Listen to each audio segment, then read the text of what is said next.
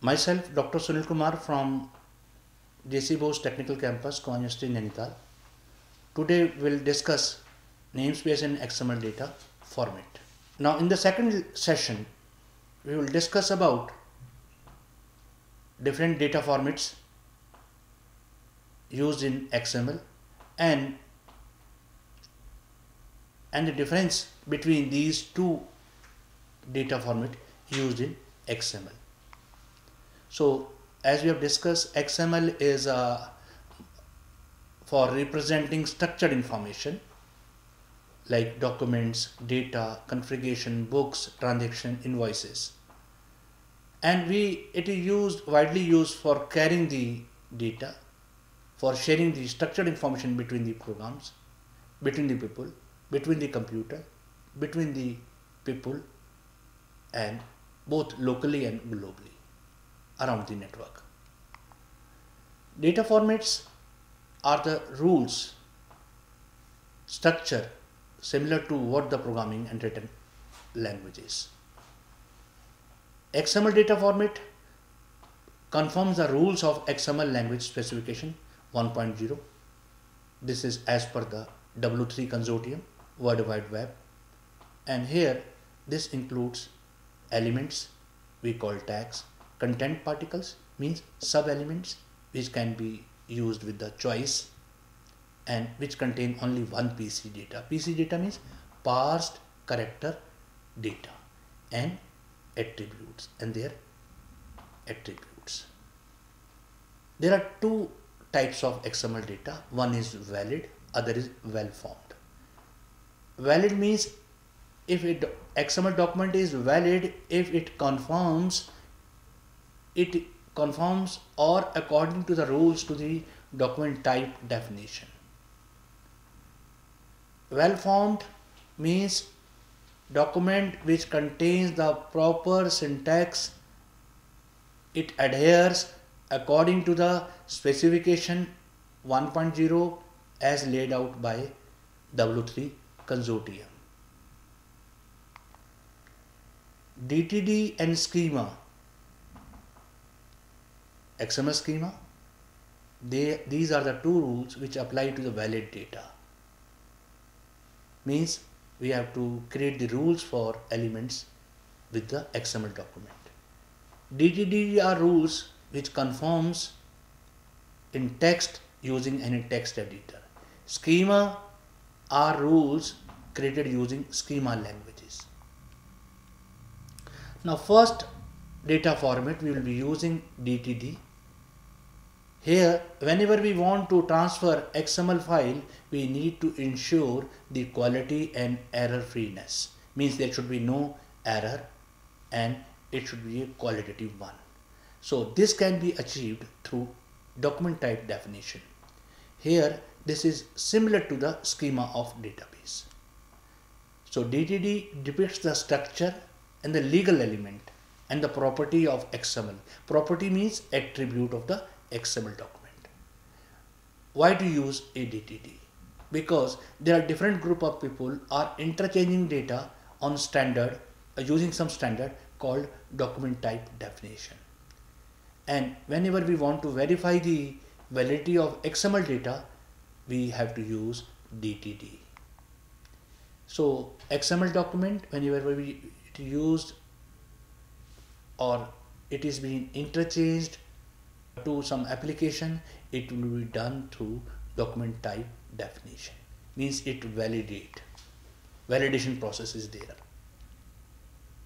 DTD means DTD allow XML document to grow further with meeting requirement of being well formed. As I just discussed, well formed document means it adheres to the syntax of the specification 1.0 as laid out by W3 consortium, World Wide Web.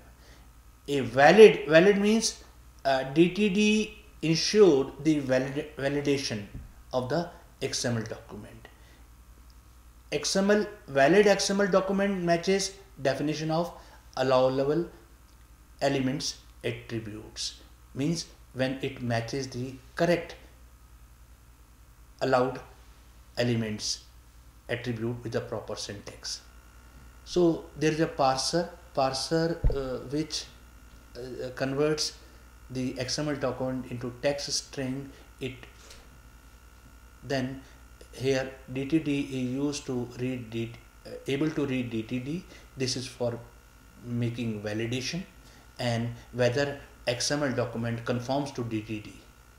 And valid document always conform to the rules of DTD, document type definition.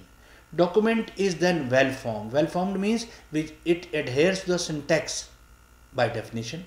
Document can be well formed but not valid. It may be in a cell. It may be in the proper syntax, but it is still not conforming to the rules of DTD. Then it is not valid. Non-validity means it cannot be checked against DTD for conformity. Means it is that document is not according to the DTD rules. Document must be well formed. It must be having a proper syntax.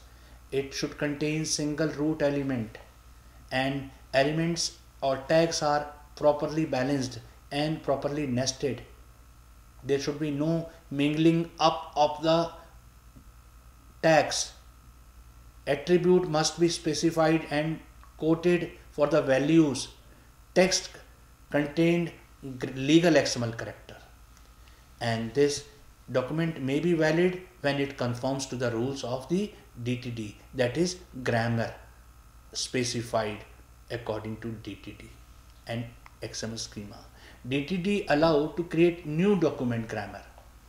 This is subset taken from the standardized generalized markup language, and this always focus on document structure, and there is a lack of normal data types.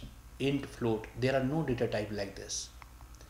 And let us have document type declaration. Here we declare in the document prologue, and it always start with the angle bracket, sign of explanation, doc type, and this point to the external subset, outside document, and this is always ending with the .dtd. Whenever we want to save it, we have to give .dtd file. Now declaration, it should be given inside, and this is visible within the document. Just for this is a DTD is given in prologue, and here like this, doc type student, here document type declaration is there, then element tags student. PC data means parse character data, and which contain number, character, etc. Then doc type student, system student.dtd. This is the name of the document type definition file, student.dtd, and HTML public w3c dtd HTML in. This is the standard given while giving declaration of document type definition. And here we have to declare element in XML document, and they start with the sign of explanation and always end with the angle bracket close, and we give PC data my element, this is generic identifier, and bracket specify the parenthesis specify only content specification, what is there. Keyword PC data means it can contain parsable or parse character data. We are not supposed to use same data element in multiple element type. Now there are some vocabulary set is there. One is sequence, other is pipe character, then occurrence character. Sequence means whenever we want to give sequence, we put comma sign as identifier. Like classroom is my element, it's got two attribute like teacher comma student. Pipe, whenever we want to give choice, then like deserts, we want to choose between there are two choices, ice cream and pastry. The occurrence operator, how many times, cardinality. If we give plus, means one or more occurrences. Like album song plus, it may contain one song or more song. Asterisk is used. Then library book asterisk. Question mark only occur only one. Seat person, only one seat is being allocated to one person. There are different operators are used: plus, asterisk, question mark. Plus means at least once, and asterisk means here any number of times, and question mark it's optional, and if used it is only for appear once. Now content specification type empty, element O1 empty, that means child, there is no child element. Markup for O1 element O1 finish. Mixed content, combination of element and PC data, like my message. My message, here is some text, some there may be some text, message even more text, my message. Then any PC data or element or combination, and this is commonly used in DTD earlier version. Now it has been replaced with the PC data and combination, and it can also contain empty.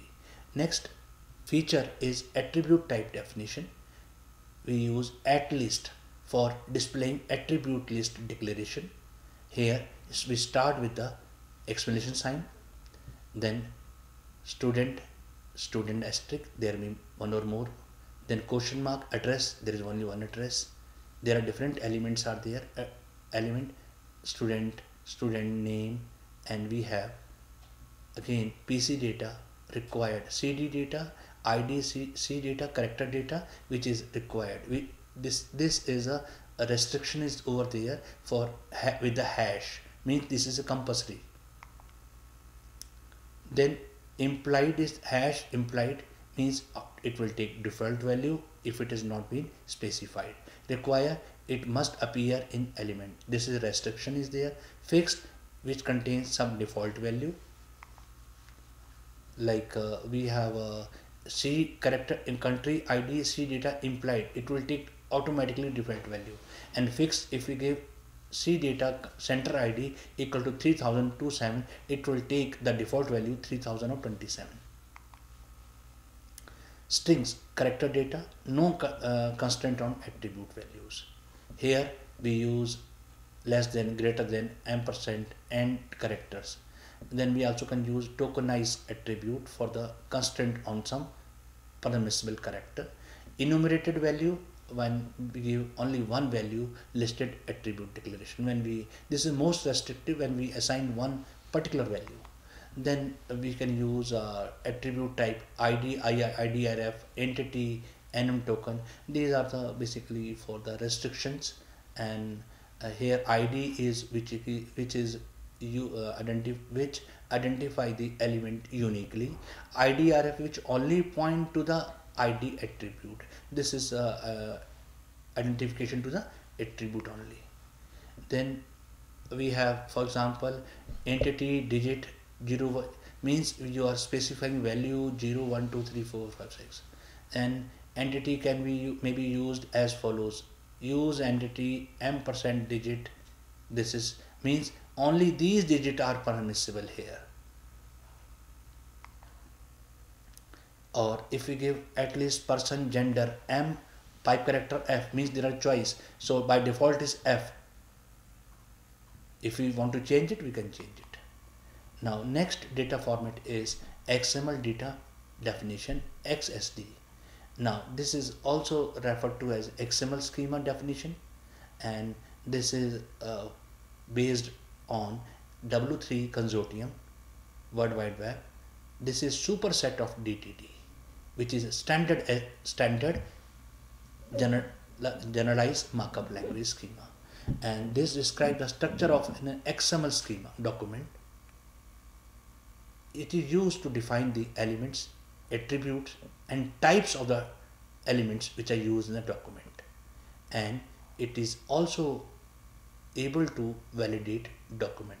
DTD and the XSD both are used to validate the XML document. Now we want to describe the legal building block of XML document, just like DTD. This is the purpose of XML. So it provides with the correct syntax. If some document is having correct syntax which adhere to the rules of W3 consortium specification 1.0, that means it is well formed. A document may be validated also, then it will be called well formed as well as the valid. Now XML schema which can appear in the document, in which attribute can appear in the document. Elements are child elements, means we have sub element also there. Then we have we can define the ordering of child element, we can define the number cardinality of the child element, and when we can also declare whether element is empty or includes some value or some text. Then and it also defines the data types of elements as well as the attribute, and this also defines the default and fixed value of the element and attribute. Now if we look at this diagram, the XML vocabulary, one we have a DTD, another side we have a XML schema, in between we have an application. So there are different in DTD we have at least PC data, ID, C data, etc., token. In this XML schema we have schemas, boolean, data type, string, integer, etc. We have complex type. Complex type means which contains another type also. Now limitation of DTD, in DTD we don't have data types like integer, float, etc. And in DTD we syntax cannot process the XML tools like parser which converts XML into text string. Here like element, date, PC data we cannot express in data type also. Limited data types here like PC data, parse character data, C data, character data, these are the only which we can use over there. Now but these limitations are not present in XML definition.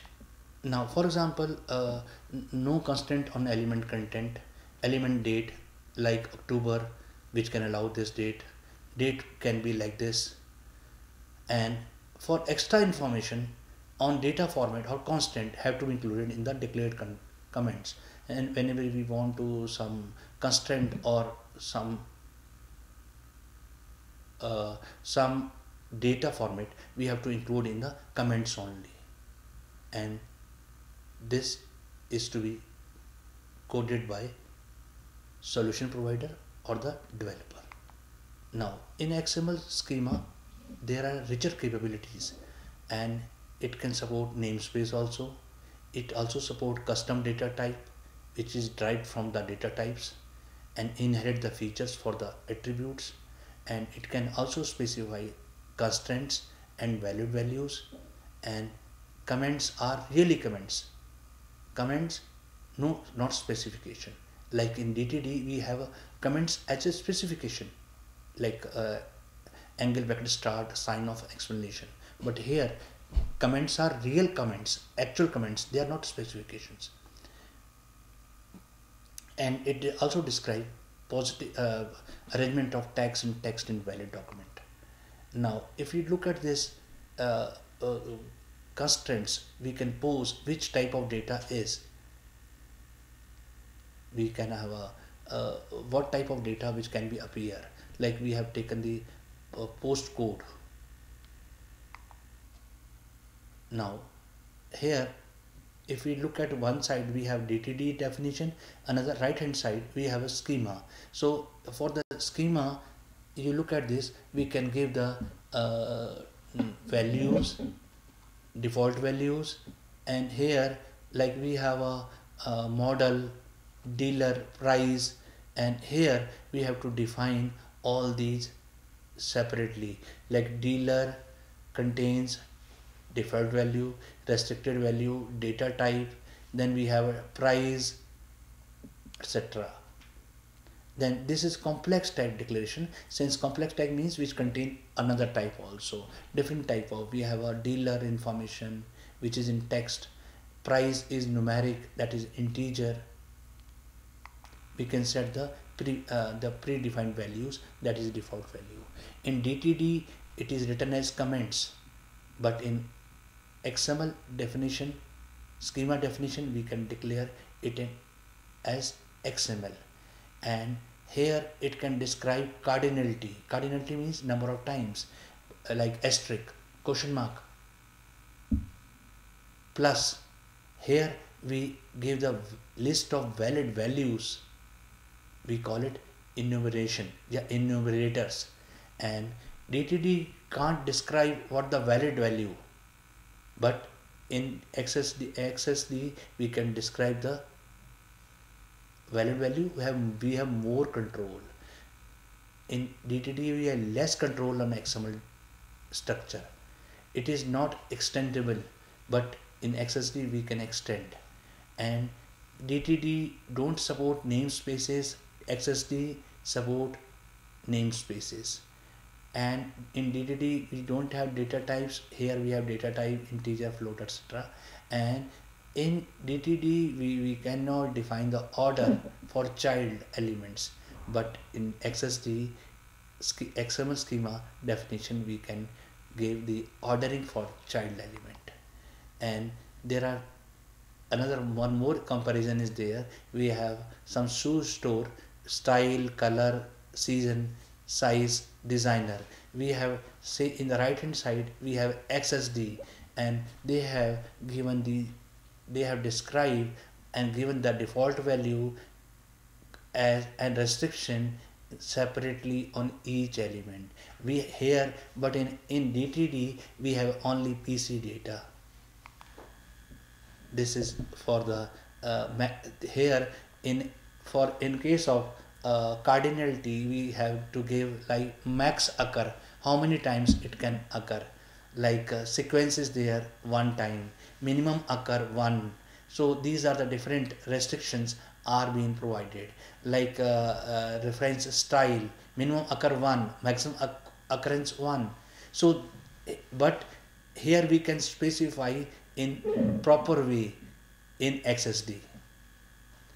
Now XML schema is not designed to be human readable.